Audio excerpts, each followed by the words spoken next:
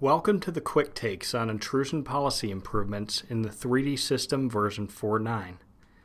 Intrusion policies control how the Sourcefire IPS protects your organization. Version 4.9 of the 3D system makes intrusion policies significantly more powerful and easy to use. In this version, Sourcefire has made it much easier to tune intrusion policies, manage multiple policies in an enterprise, and audit policy settings and changes. With version 4.9, it is easier to create and tune intrusion policies, manage multiple intrusion policies, and audit changes and settings in intrusion policies. The Sourcefire 3D System's RNA Recommended Rules feature auto-tunes a 3D sensor for the network that it protects, vastly reducing administration and tuning time.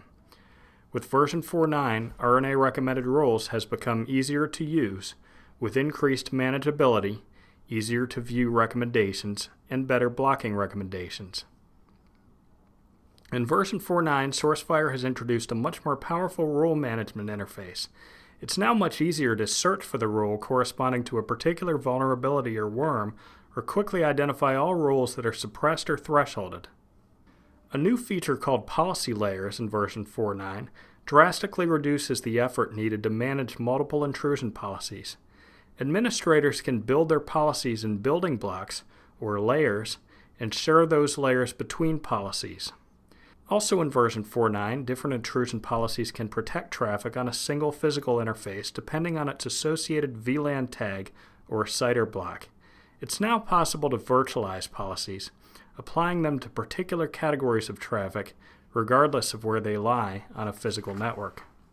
Intrusion policies now are associated with the sensors they protect.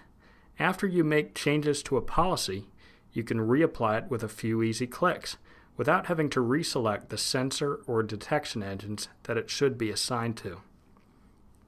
Now it's easy to identify what has changed between two policies or two different revisions of a single policy. It's simply a matter of selecting the two policies you want to compare and pressing a button to generate a comparison. Version 4.9 also allows administrators to generate PDF format reports suitable for printing that provide the detailed rule, variable, and other configuration settings in a policy. And finally, it's possible to send a Defense Center or 3D sensor audit log to syslog, making it easier to externally monitor the audit log. Additionally, audit logs for intrusion policies are much more granular than before, so it's easy to see what specifically has changed. On the whole, Sourcefire intrusion policies are now much easier to create, tune, manage, and monitor. An intrusion policy defines how Sourcefire IPS detects and responds to network threats. Administrators apply intrusion policies to sensors to adjust how they detect threats, what particular threats they detect, and what actions they take in response to threats. Intrusion policies consist of, first, a base policy, which is a starter policy produced by the Sourcefire Vulnerability Research Team, or VRT. Second, target detection engines.